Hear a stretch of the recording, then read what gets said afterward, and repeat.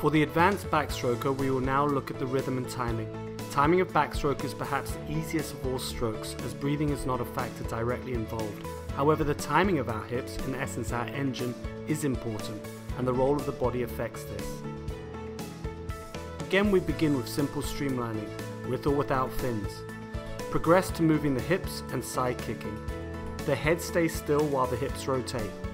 Kicks should actually be more effective when turning to the side, and the swimmer should feel this.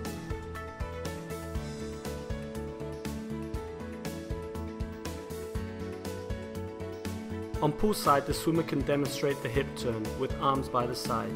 It is important that the hips begin the action rather than the shoulders. The head remains still.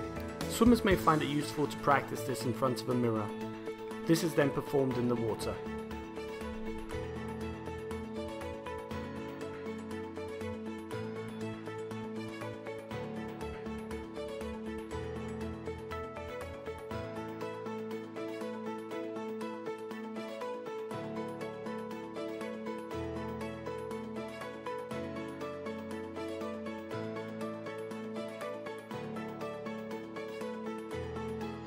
The second step is the shoulder shrug.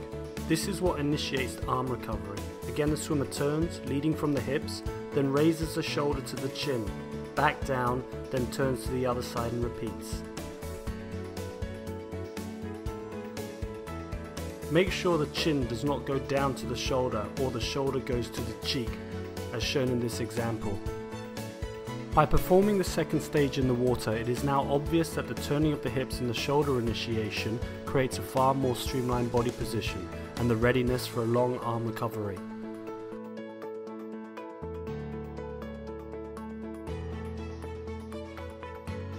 The third stage is simply hips turn, shoulder shrug, arm up and over, creating another hip turn and a repeat.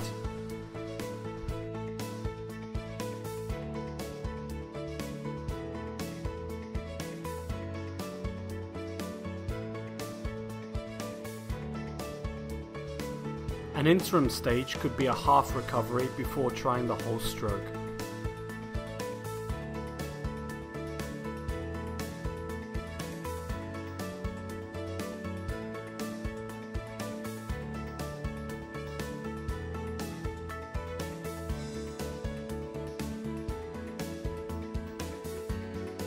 As Flora now swims with more hip rotation, the stroke becomes longer and deeper.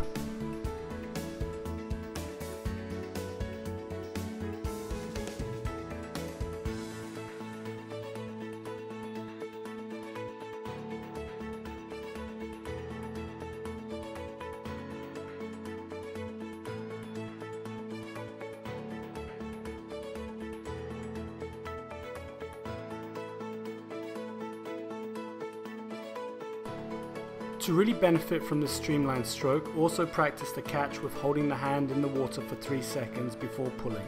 The swimmer can even scull during this time. This results in a longer stroke.